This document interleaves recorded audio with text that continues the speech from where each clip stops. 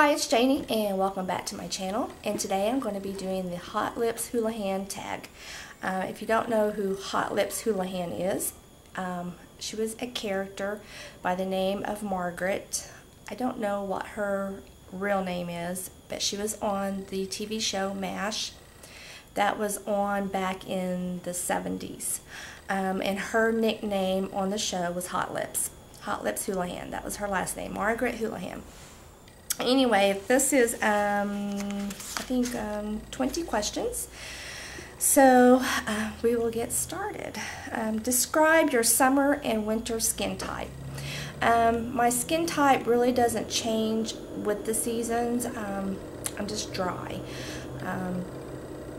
I guess maybe during the winter I might be a little bit more prone to dryness than in the summer.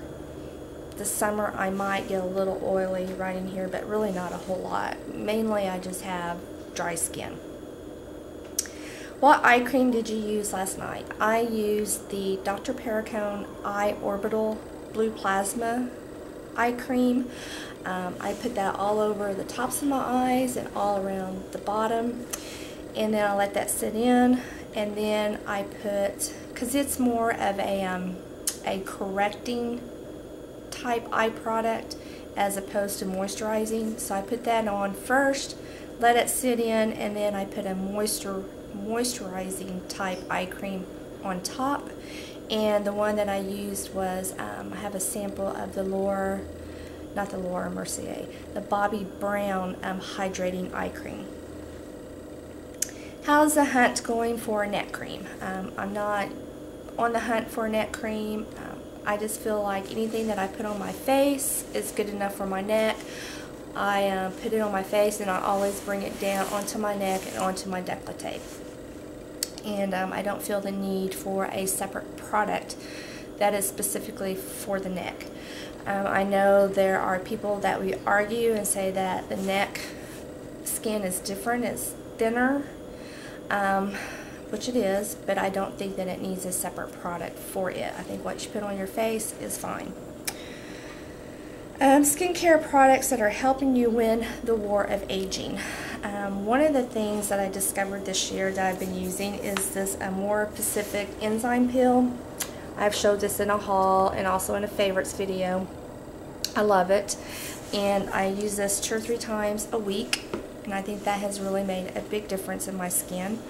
I also this year have started using a sunscreen, not just sunscreen that is in my makeup or in my skincare, but an actual sunscreen. And the one that I really like is by Strivectin, and it's an SPF of 30, and it actually has retinol in it, and that's this right here. And I get mine off of QVC. Do you still use black eyeliner? Very occasionally. I never have been one to use a black eyeliner anyway, and so just every once in a while I might use a black eyeliner, but not very often. More often than not, I have either brown or a plum color on. Face powder, your friend or your enemy? It can be both. It can be your friend if you use it properly and are not heavy-handed with it, or it can be your enemy, especially someone of my age who has the lines here, around the lip, around here. I don't care what kind of powder it is, it's going to settle. I don't care what anybody says. There's always going to be the chance that it's going to settle into your lines, especially if you have deep ones like I do. So I do have to make sure that I'm very light-handed with it and use a very fluffy brush to apply it. I used to always apply my setting powder with a makeup sponge to give it a really heavy matte or all covered up, heavy full face makeup, but as I've gotten older I've had to get a little bit lighter with the face powder. Do you care if blush has sparkle? I don't really think I need anything on my face that has glitter in it. Something that it has a sheen that's a little bit glowy or has a glow to it, yes, that is fine, because especially since I have dry skin, I'm always looking for products that's going to give me that nice, fresh, dewy look. any makeup tips, any makeup tricks to make you look more youthful.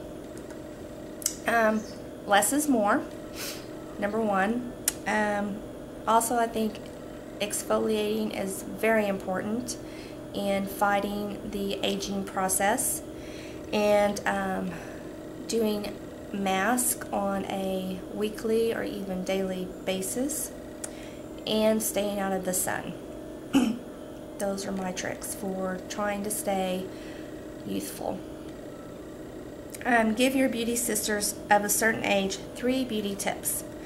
Basically goes back to what I just said. I think you should be exfoliating on a daily basis, whether it be a manual exfoliant or a chemical. I think you should be masking, whether it be a wash off, a sheet mask, or a mud mask, or a clay mask. I think everybody should be doing some type of mask at least 3 times a week, if not every day. And to stay out of the sun. I used to be an avid sun worshiper, and I'm paying the price now, so I'm trying to not further any damage that I have already done, and definitely do not tan anymore, don't go to tanning beds, and wear a sunscreen. Are you using any weapons of mass destruction on your age spots? Yes, I am using prescription Retin-A, as I do have some age spots right in here, and my sister and my mother both have, as the years have gone on this side, have a age spot that's about like this big around each on their cheek, like this. And I am trying desperately not to acquire that by using the Retin-A, because I can see I have 3 little spots that are like right here together, and I know that's how theirs started, was just 3 little ones, and then they each started getting bigger, and then they eventually met each other and became one. So I'm trying very hard not to have that happen to me also. Is thinning hair an issue? No. I have lots of hair. I have thick hair, and at one time it was falling out quite heavily. This was during my last 3 or 4 years of working at Wal-Mart. It was stress related, but since that is no longer an issue, my hair has started to thicken back up. Plus, I do take biotin. I take in biotin because I'm trying to get my eyebrows to fill in. And also, a year ago, I started growing my hair out for length, not necessarily for fullness, you know, for volume, but just to make it longer, and started taking the biotin then. Let's see, which looks younger, your hands or your neck? I would say definitely my hands. I think my hands look a lot younger than what my neck does, and that's just due from sun damage on my neck. Which bothers you more, your 11s, your crow's feet, or your lip lines? I am going to say my 11s right here. They are very, very deep. Even with my face relaxed, you can see them. And how I acquired my 11s, again, goes back to spending hours and hours and hours in the sun, sunbathing, without any type of sunglasses or hat on. So I would sit out and read my book and would be like this the whole time for hours. So yes, that's how I have acquired all this going on.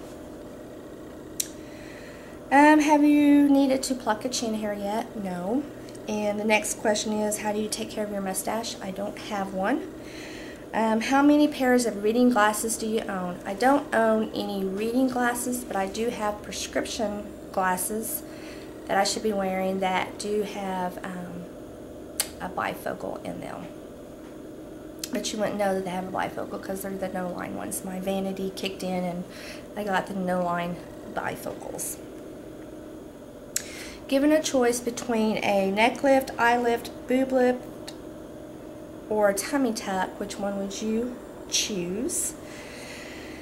And I would say my choice is I would love to have an eye lift. I would love for my eyes to be just lifted up just a little bit more. Just a little bit. I don't want to have the surprise look like this going on all the time, but just a little bit. So yes, an eye lift. Whoops. Are you more concerned about wrinkling or sagging? I would say sagging because there's not anything that you can do for sagging. Wrinkles, yes, you can put creams on that plump your skin and give the appearance that your wrinkles are not quite as deep. You're not going to get rid of them without having injections done, but you can have the appearance of a fuller look to your face on your wrinkles. But sagging, once things start going downhill, there's really not anything that you can do to have it go up without having, you know, a facelift done. Or if you have long hair, you can wear your hair up in a really tight ponytail and give yourself an instant facelift that way. But I haven't done that. Okay, number 19. Do you go sleeveless to Walmart in the summer? Okay. First of all, I don't go sleeveless anywhere. I've never liked my arms. During the spring and summer, I have seasonal allergies, and one of the allergies that I have is with my arms. For whatever reason, they break out with like, it's not KP, it's almost like acne on my arms. So no, I don't wear sleeveless. Don't like to. And oh, and speaking of Walmart and going sleeveless at Walmart, after working for 25 years at Walmart, you would be surprised at the state of undress that people think they need to be when they go to Walmart. So I'm just going to make a public announcement right here and now.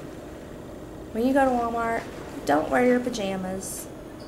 Don't wear clothes that are up into your hiney. Wear shoes.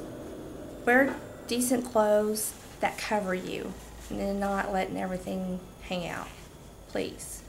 Please, please. To all of us who have to look at that, please dress appropriately when you go to Walmart. Please. And then number 20, which is the last question, your best memory of your mother's beauty routine. My mother always at night while we're watching television, she Vaseline Intensive Care Lotion, the one that was in the green colored one. I don't know what scent that was or anything, but she always, you know, would put that on her feet and on her legs every night. And then when I was really little, she used oil of Olay. Not the lotion, but the one that was in the jar that was pink. Put it all over her face. And then she switched to Mary Kay. And to this day, my mother is 75, 76, somewhere around in there, and she still uses to this day her Mary Kay night cream. And the one that she uses is the one that is, it's orange, and it has a really thick ointment type consistency to it. And she used to would add a little bit of water to it to get it out, but I think they changed that to where you don't put water to any of their products anymore. But she still uses that night cream, and that's all she's ever used. She's never been one to wear makeup. She would wear sometimes a foundation, a blush, and a lipstick, but never anything on her eyes as far as shadows, eyeliners, mascaras, nothing like that. And more times than not, she didn't even really wear makeup. You know, she was just all natural. She was a farmer's wife, and she worked out on the farm and on the tractor, plowing the fields, doing whatever, and just wasn't time for makeup. But she did always take care of her skin and moisturized her skin. So anyway, that is it for this tag, and feel free to do the tag. It's really a lot of fun. And have a great day. Bye.